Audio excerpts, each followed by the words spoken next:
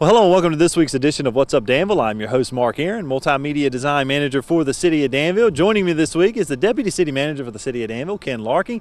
We're down at the Crossing at the Dan Complex Community Market right here behind us to talk about a very special event, community-wide event we're going to be having here on Friday night, May 1st, as we launch the rebranding of the River District. We've got a celebration that's going to start about 6:30 that evening and go until fireworks later that night. And Ken's going to talk a little bit more about this special event.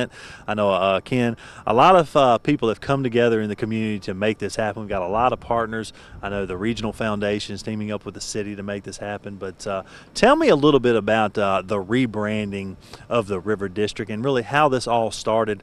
I would say, what, about a year and a half ago? Yeah, it's been about 2 years, Okay. and it's been a very long process, a very detailed process. But we took some members of the community together, and we had some folks come in and help us research the River District, what the River District means to Danville, what it is right now, what it's been. And after focus groups and surveys and other research methods, they came together and developed a brand for the River District that really means something to Danville. That's great. And we're actually going to unveil that brand on Friday night, May the 1st. We'll have a big screen TV out front here for all the viewers and citizens that come out to see that night. But tell me, not only will we be rebranding the district, but we're going to have new gateway signs. There's a lot more that's going into this as well, right? Yes, the second part of the effort of the rebrand is to help people get in and around the River District. So we've added wayfinding as well, which is basically signage throughout the district. So when you drive into the River District, you want to know where something is, like the community market or the science center. There'll be signage that will tell you exactly how to get there, and then there'll also be signage for parking as well. Okay. So we'll get you to a parking space, you'll park, and then we'll help you from there to, as a pedestrian, to walk to whatever amenity you want to see. Right. Well, it's great. It seems just like the next step in the process because the River District has just really taken off over the last 3 years. The private investment in the district has just been unbelievable. I know City Council, city staff has really stepped up and put the public funds into it, but it seems like people from all over the country are really getting a better understanding of what we're doing here in the district, and now we're really going to have a brand to drive that message home. Exactly. There has been a lot of investment in the River District. We've, I think at the last calculation, about $90 million of private investment in the River District, and that's after about 20 to 30 million of public investment in a wide variety of areas, and we think it's been a lot of good bang for our buck, and it's been a great asset to Danville as a whole. We got some residents here, about the lofts are about 95% occupied. We got a lot of businesses opening up, a lot more activity, and you can even see this today. There's a lot out there right now. Yeah, we've got the parking lot full. We've got a community-wide health fair going on here behind us today. But let's talk about this celebration that's going to be held Friday night, May the 1st, right here at the community market. Things are going to get started at 6:30, and I think we've got some pretty unique entertainment for that evening. Can you tell us a little about that? Well, this is something I haven't seen before, so I'm looking forward to it. It's a Dueling Pianos group. I believe it's called Dueling Pianos International, and what they do is they actually take requests. They'll sing along. They'll play the pianos. There's a comedy routine that goes along with it. I'll be honest, I haven't seen it, but I've heard it's really exciting, and I'm looking forward to it. That's going to be unique. Like I said, I've never experienced that as well, so that'll be fun to see that night. And then also we're going to have food trucks, beverages. We're going to have bounce houses for the kids. It'll be something going on all up, culminating, I guess, with fireworks at the end of the night. Right? Exactly. It starts at 6:30. There'll be something for people to do of all ages throughout the evening. And at about 9:30 or whenever it's dark, we're going to shoot off some fireworks, and it's going to be great. That's right. And then also that evening, we talked about the signage. We're actually going to be showing on the screen here at the community market some of the signage that will be lit up for the first time, right? That's right. We've got one gateway sign that we're working on right now. We're hoping we'll be finished in time. We think it will be. So we're going to unveil that gateway sign, and that'll give everybody an idea of what the other gateway signs are going to look like.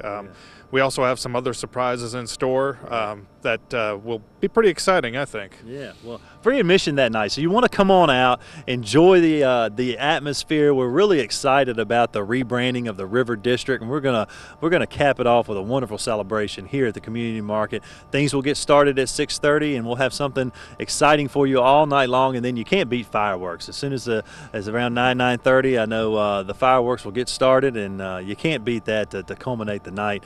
And Ken, I appreciate you taking the time to join us today to tell us a little about this event. But I know we've got partners that have made this happen, and I know we want to thank the Regional Foundation definitely for stepping up to make this happen, right? Absolutely. The Danville Regional Foundation has been a huge partner in the River District since the beginning, really. Right. They're almost the leaders of what's going on downtown, and we appreciate their help, and they've been really great to help us out with this event and also with the branding effort. Right. Well, Ken, thank you for joining us today. We're going to take a quick break, though. When we come back from break, May 1st is just really the kickoff to a big event here in the city of Danville throughout the weekend. We've got the opening of the farmers market on that Saturday. We got a concert Saturday night. When we come back from break, we're going to talk to Mr. Poisia, who is a program director here with Parks and Recreation at the community market, and he's going to tell us about some great events that are taking place on Saturday here in the city of Danville. So again, Ken, thanks for joining us today, and stay tuned. We'll be right back.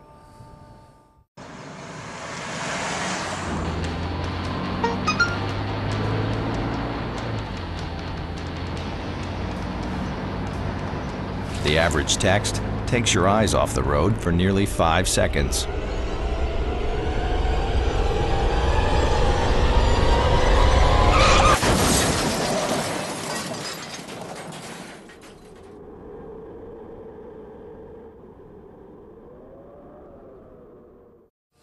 Well, welcome back to this week's edition of What's Up Danville. I'm your host, Mark Aaron, Multimedia Design Manager for the City of Danville. In the first half of the show, we talked with Deputy City Manager Ken Larking all about the River District rebranding celebration to be held on May the 1st. That's Friday, May 1st. Now we got Kenny Poisia, who is the Community Market Director here, Program Director with Parks and Recreation, and he's got a lot going on this weekend. The opening of the market on May the 2nd, and I know we got a concert that night. So, Kenny, I know everybody's always looking forward to that first day of the market. You always get a great crowd out.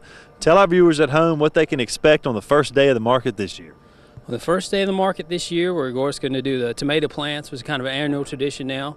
They're going to be given out by the Danville Girl Scouts, which is also kind of a tradition. Yeah. That's going to be while supplies last. We're actually getting them this year for one of our own vendors, so we're able to keep that in-house. Should be high quality. Vendor-wise, most of our vendors came back from last year. Great. Pretty much without one or two, all of them came back with a few new people. Wonderful. So we're going to have coffee, crafts, of course, produce. When the market first opens, it's going to be mainly greens, but then we're going to have people in there with meats. We have ham, pork, right, chicken. We have a beef vendor, so you can come out and get local produce, meats, crafts, gifts, coffee, honey. So anything you need locally grown will be right here at the market. Absolutely. Now tell me, I know you talked about vendors coming back. About how many vendors do you have on a weekly basis here at the market? Well, in the peak season, we're one of the biggest in the state, actually. We would have around 50 to 60 vendors. That's wonderful. Now, we talk about peak season. I know greens and everything will be in now. Be a little too early for most of your vegetables, but tell me a little bit about what you can expect for the growers to have on the 1st, or on the 2nd, excuse me. That's mainly what it's going to be this time of year. There are going to be several vendors that are going to have plants that you can put in. I know one of them's planning on bringing tomato plants and greens. This early in the season, there's not a lot of other stuff available. You're going to have cut herbs, probably some people are bringing down. And then we have several vendors now that do things like homemade soaps and body care products. They'll have those all year round. Okay, great. So now tell me, hours of operation for the market. Obviously, first day is May the 2nd, but how long does the market stay open, and what are your hours of operation? We are 7:30 to noon every Saturday, May to October. All right. And then I know in the summer months, you also have a Wednesday market as well, which has gone over real well the last couple of years, right? That's right. We have it on Wednesday afternoons in just July and August, which the idea behind that is that's peak season. There's the most produce out there.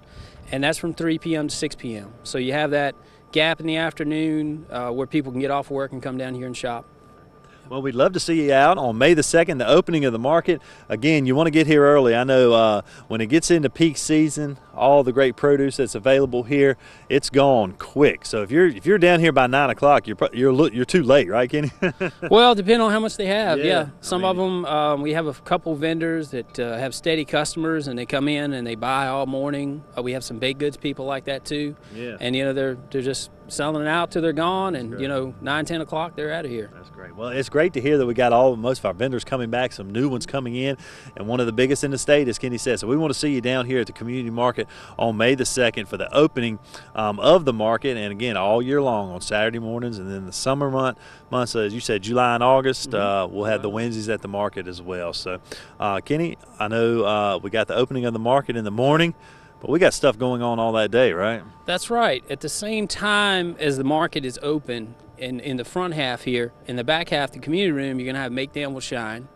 I believe they're using the Make Danville Shine Home Expo.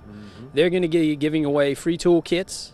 For the farmers market side, they're also going to be doing free tote bags. Great. In addition to the free plants. So it's a lot of things for people to come out and enjoy. Yeah. And that's going to be just a beautification of Danville, spring cleaning, home improvement, city services.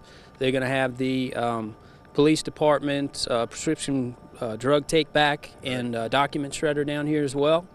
I think they're going to put some lawn equipment and stuff out front right here for people to check out.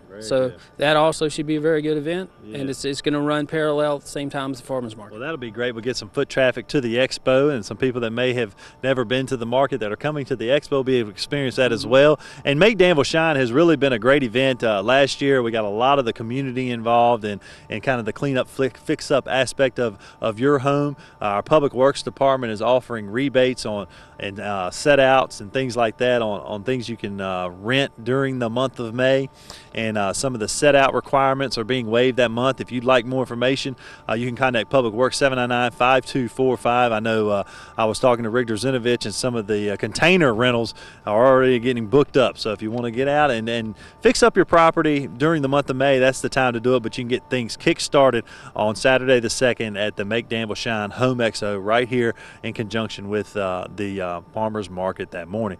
But I know after that wraps up, we got stuff going on through the evening hours as well, right, Ken? We do. And one thing I forgot to mention earlier about the farmers market, I want to make sure people know, is that we do accept EBT down here. Oh, okay. So anybody hasn't been down or used it before, you just come in the office, we swipe your EBT card, we give you a wooden token with $5 denominations to spend at the vendors. They'll have a sign designating that they accept it as well. Right. And you just spend it. They get you as close to $5 as they can with that token. And it's just another avenue for them to have more sales, and another avenue for people to come spend down here. Very good. All right. So as we wrap up the evening that night, I know we got a new concert series, right? We do. Yes, it's called a tribute concert series, and the first band that night is going to be at 6:30. It's going to be Slippery When Wet, which is a Bon Jovi cover band. Yeah, okay. And they're going to have a special guest, the Dirt Road Scholars. Gates open at 6:30, I'm sorry, and tickets are $7. All right. Now, can I buy those tickets in advance on Harvest Jubilee's website or at Parks and Recreation? I believe you can, also at the Welcome Center. Oh, at the Welcome Center. Very good. Yeah, and these tribute bands are great. This is something new Harvest Jubilee is doing this year. They're going to do an entire series of tribute bands, and you really wouldn't even know that it wasn't the real thing when you listen to these guys. Yeah, absolutely. This particular guy, I mean, he even looks like Bon Jovi. Yeah. From what I understand, he has the same tattoos as Bon Jovi. Wow, I mean, it's kind of a dead ringer. And you can't beat the price, $7. Go ahead and get your tickets in advance for that. That'll be at the Carrington Pavilion. But again, you can spend the entire day down here at the crossing at the Dan Complex with things getting kicked off, as Ken Larking mentioned, on Friday night, May the 1st, with the rebranding celebration. Then Kenny's got everything going on here at the Farmers Market that morning, along with the Make Danville Shine Home Expo. And you can wrap up the evening on the 2nd with a beautiful concert with the Slippery When Wet Bon Jovi Tribute Band. Well, Kenny, really appreciate you taking the time to join us today. Is there any other things you'd like to mention before we get you off the air that'll be taken here at the market over the next couple of weeks? I got a couple other dates. June 5th is going to be the first Fridays in the Crossing. Okay. And the band that night is going to be the Holiday Band. Right. And then June 20th is the next Covers at the Crossing series, the tribute bands. Yeah. And it's going to be an All My Rowdy Friends tribute with special guest Matt Boswell and the Holiday Blues Band. All right, so that'll be a Hank Williams Jr. tribute. Yes, sir. All right, very good. So a lot of things going on in the summer. I know we'll have Kenny back on talking more about these great events, but again, we want to see you out here on that weekend on Friday, starting Friday, May the 1st, and then May the 2nd, the opening of the Farmers Market and the concert and the Home Expo. So, Kenny, thank you for joining us today. And again, we'd love to see you out here at the Crossing at the Dan that weekend. So